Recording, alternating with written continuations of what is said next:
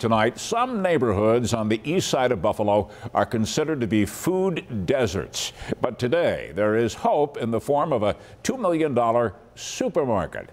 Now, this fresh new market is filled with all kinds of things that shoppers in the Martin Luther King neighborhood would have had to travel some distance to find in the past. Tonight, 7 Eyewitness News reporter Al-Aqsa takes us inside.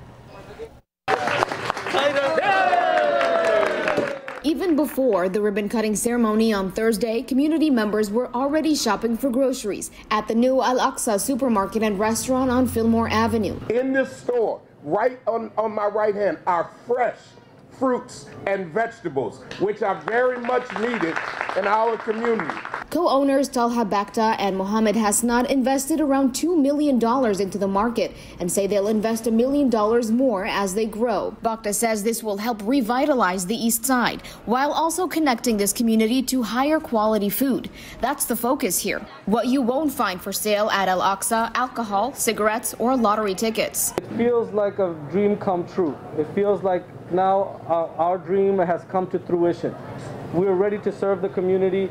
It feels good to knowing that we're able to give and provide quality food for everyone that's lacking in this neighborhood. It did all start as a dream when Bakhta went to the Common Council with the idea of better serving his neighborhood.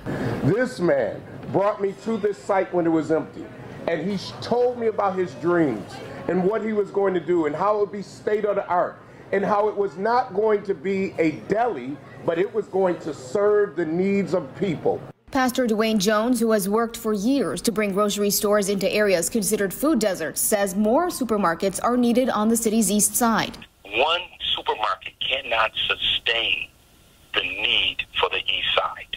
We have to have 2 to 3 like other neighborhoods. The immigrant-owned business is one of the largest independent food markets in this part of the city. We like to really serve the community real needs. So we had a pretty long vision to make a supermarket as great as possible. In Buffalo, I'm Al-Aqsa, 7 Eyewitness News.